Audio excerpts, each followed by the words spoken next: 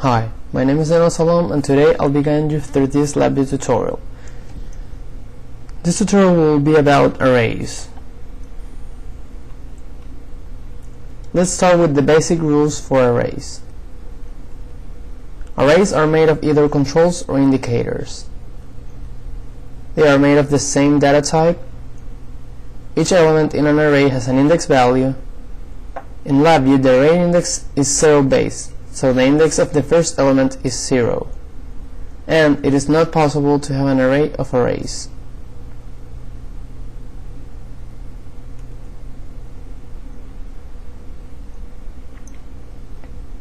Dimensions of arrays. The dimensions of the arrays range from one-dimensional array to n-dimensional arrays. One-dimensional arrays are like the one you see in the right side of the screen, and they only conform by elements in one row.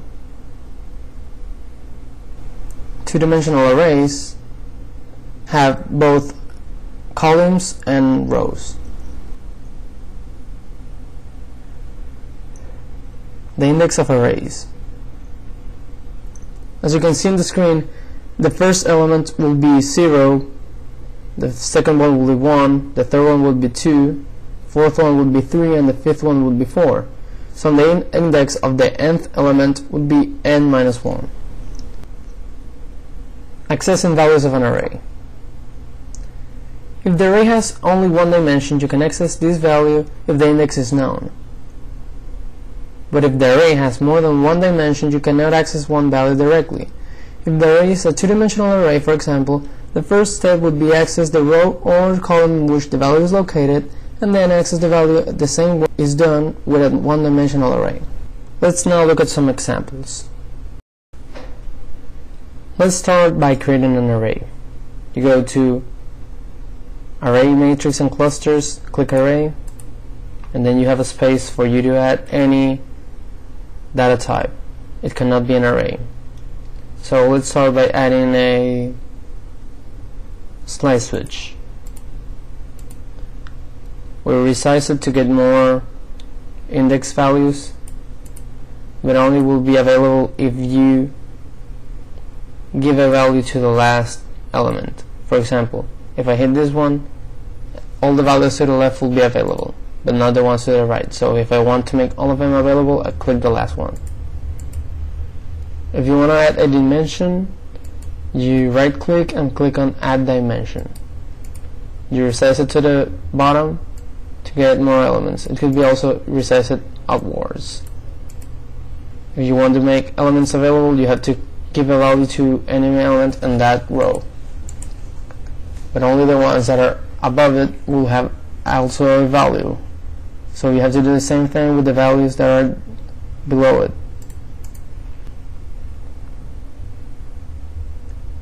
If you want to delete the data type but not the array itself, you would click one element and delete it.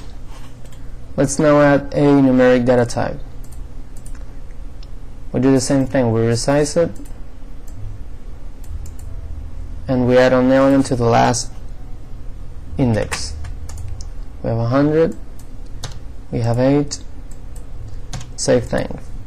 This element is 0 indexed. This one would be 1, 2, 3, 4.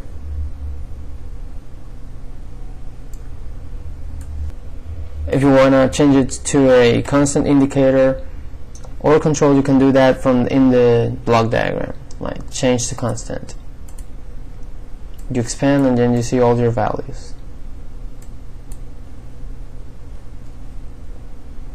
Now let's see how we can access an index value of an array.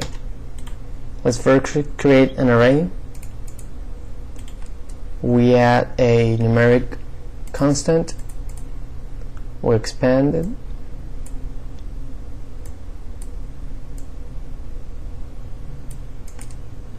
And we give a value to the last element. So it will be 2, 4, 6, 3, 5, 7, 9, 8, and 10. Let's use some of the array functions, like array size, which will give us the size of the array we're working with.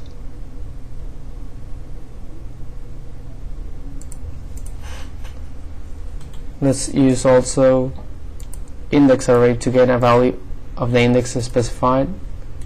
We'll here create a control to specify the index.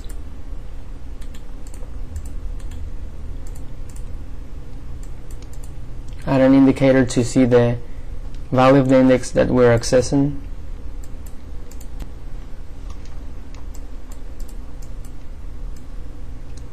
So we run continuously the VI, and we already know that the size of the array is 9, so it has 9 elements, and it ranges from the index 0 to 8.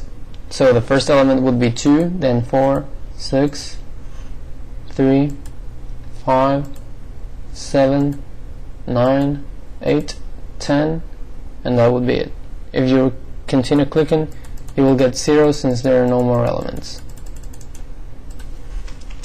Let's start the BI and go again to the block diagram. Let's now use the replace array subset and the insert into array. We were both nodes to the array, and let's specify the index. We're going to specify the same index, so we add a numeric constant, and let's use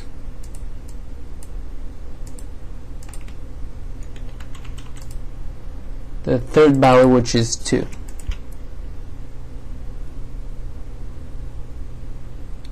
And the new value that will be inserted will be also 2.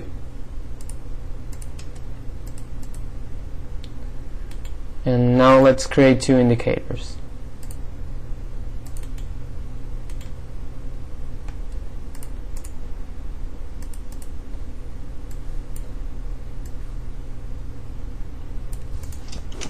So in the output array, you will replace the third element, which is 6, for a 2, and in the output array 2 there will be another value inserted after the number 4. So for one would be 2, 4, 2, 6, 3, and so on, and for the other one the 6 will be replaced by a 2. So let's resize this and run the VI.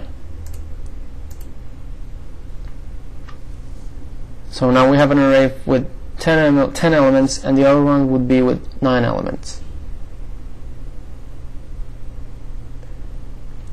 Whenever the 2 was inserted in the output array 2, the 6 moved to the right, so it's now an index value 1 number higher.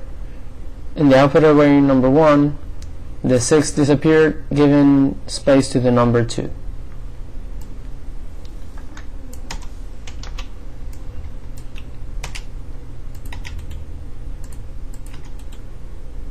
Let's now use the delete from array function. So we're going to delete everything to the right of this array starting in the 5th place. So we'd have to access the array, the index number 4.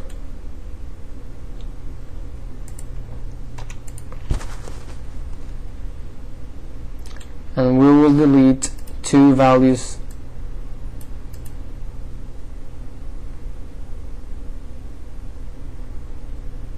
Yeah, let's delete 2 values. We get the indicator with the new array, and we'll get an indicator with the deleted portion. Sorry.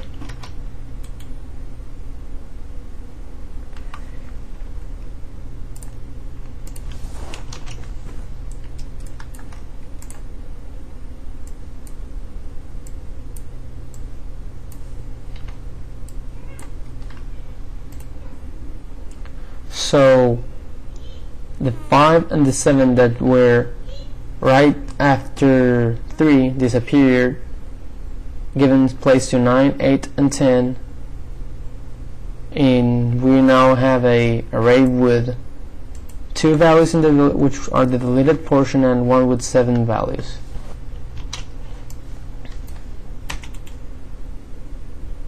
You can also have another array such as initialize array, build array, array subset, max and min array, reshape array, sort 1D array, and search 1D array. Let's look at build array.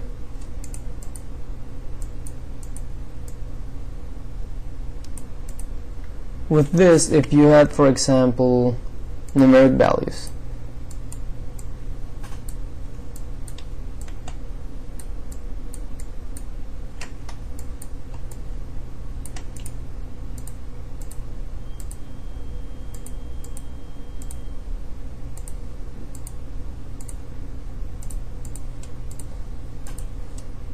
let's give a value to 2, 4, 6, 8, 10, and 12. You will get an array of 6 values.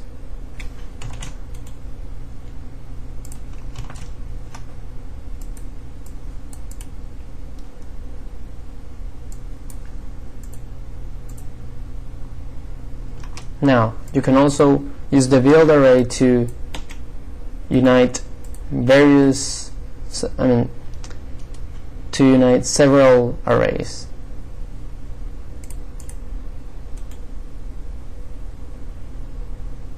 So we copy this array, and then you can see, let's use only 2 inputs.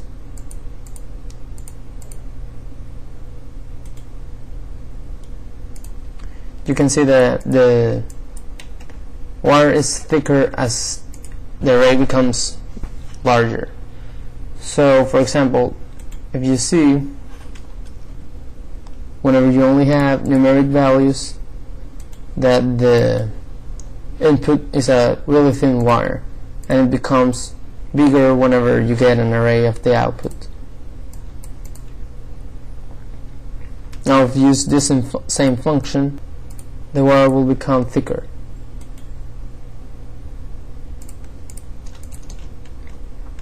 See? This will conclude this live tutorial. Thank you for watching.